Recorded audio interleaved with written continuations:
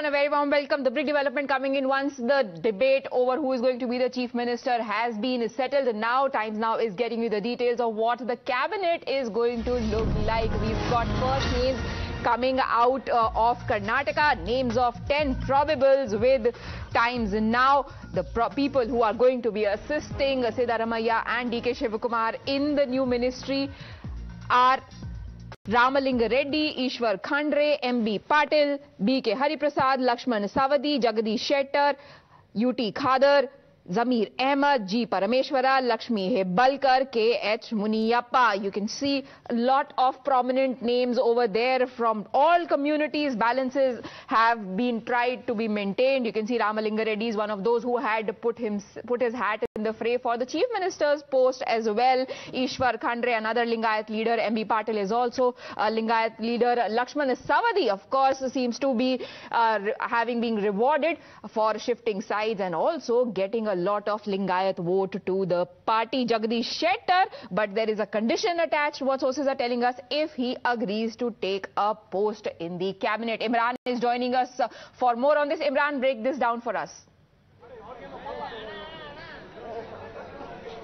Well, now it's almost matter settled now, as we have already broken it, that the Chief Minister will be Siddaramaiah and D.K. Shivakumar will be the Deputy Chief Minister. Earlier, the Congress had planned to have 3 more Deputy Chief Ministers, but it's been shot down. Only D.K. Shivakumar will be the Deputy CM in the Assembly.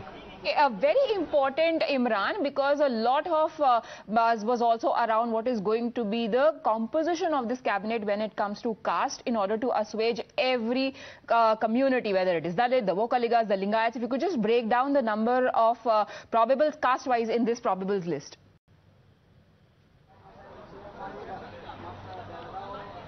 Well, absolutely. This is, if you look at the list, this Ramalinga Reddy comes from the Reddy community, Ishwar Khandre, M.B. Patil and Lakshman Savadi and Jagadish Shettar are 4 Lingayats.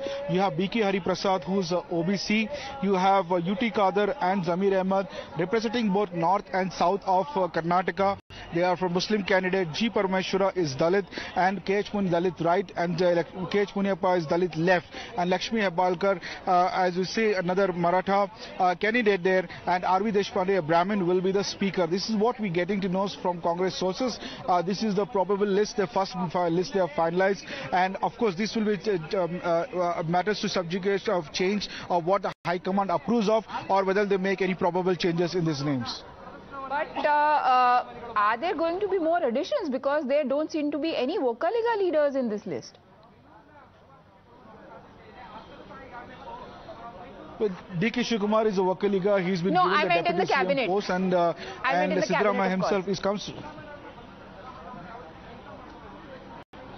Yes, there is no Vokaliga as of right now. Probably that could be changes happen, and as of right now, this